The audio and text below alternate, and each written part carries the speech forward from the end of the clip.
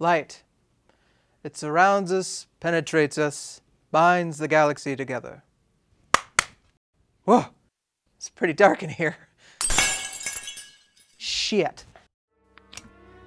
There are two main types of light.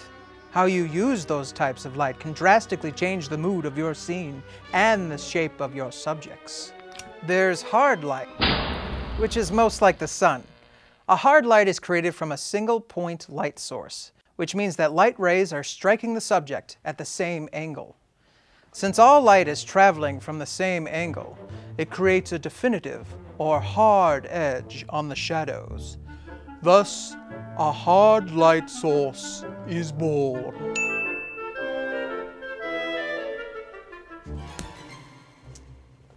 There's soft light, which, as the name indicates, creates a soft shadow on objects. This is created by a broad light source. Because light is being sent in from all sorts of different angles, the edge of the object is hit from many points at once, causing a soft roll-off of light. Well, howdy, partner. Aren't you a tall glass of water? Oh, you flatter. I don't even know your name. Larry Thompson.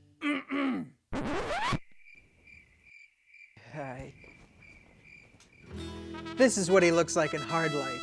Notice the focused, rigid edge of his shadow. This is with soft light. See how the shadow falls off in a nice gradient around the edge of Larry here?